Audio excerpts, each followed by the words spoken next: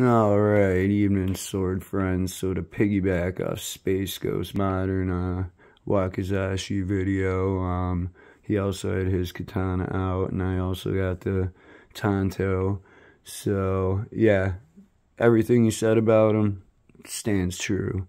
Freaking I mean, these are excellent swords. Here's a curry blade geometry, differentially hardened. I mean, look at that profile. The point of balance on the Katana is 2.5 inches. On the Wakizashi is 2 inches. And on the Tanto is 1/2 inch. And they're cutter's dream, especially for trick cutting. But these are not made for the beginner. Like, if you make one bad cut on a water bottle or a tatami mat or a pumpkin or anything that's pretty much nothing, you're going to put a set in it. I really think Dragon King should make a Shinogi or a Shobu Zakuri version for the beginner and market these Zakuri ones for the advanced cutter, but it's neither here nor there. I mean, look at that profile, that Wakizashi.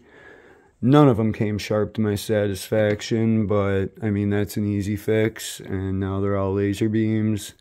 I changed out the olive drab Sageo with black, and gonna have the Suka, in quotation marks, done up with gutted black paracord, and I think that will make them the perfect trick cutting sword. But I mean, they all have a little bit different like quirks and whatnot. Like, I mean, see the hamon there.